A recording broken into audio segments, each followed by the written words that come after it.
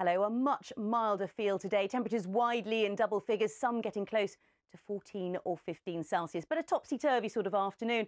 Some sunshine around, but also further showers, quite heavy if you catch them, and some gusty winds. And it's the strength of the wind later tonight and through tomorrow morning that we're most concerned about. So it's certainly a windy evening. There'll be some showers around, but those winds will be strengthening all the while. So through the early hours, particularly for western coasts, we could see gales, if not severe gales. For most, it's a mild night away from the far north of Scotland, where those showers could start to turn wintry again.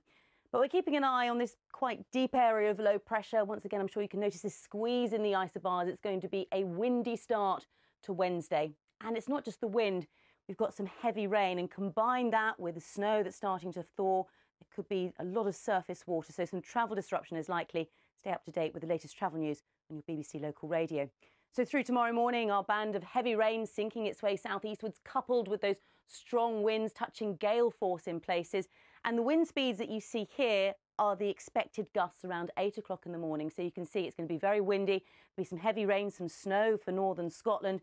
The rain a little bit more showery across southern Scotland, Northern Ireland and northern England. But this band of heavy rain draped from really East Anglia, Humberside, all the way down to Devon and Cornwall, giving some very heavy rain in places and those strong and gusty winds. So it's a really blustery start to the day. As I mentioned, there could be some tricky travelling conditions for a time. And this band of rain steadily works its way southeastwards through the morning. Behind it, there'll be some sunshine, there'll be some showers again, wintry in nature across Scotland, and still these strong winds, which will start to lose some of their strength through the day. But behind that rain, temperatures starting to dip again. So 5 to 8 Celsius in the north, just about holding on to something milder further south.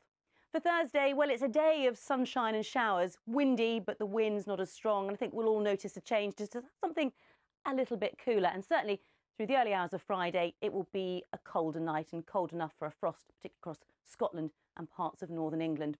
But we end the week for many mainly dry, a few showers along the east coast, some sunshine, but for all feeling colder.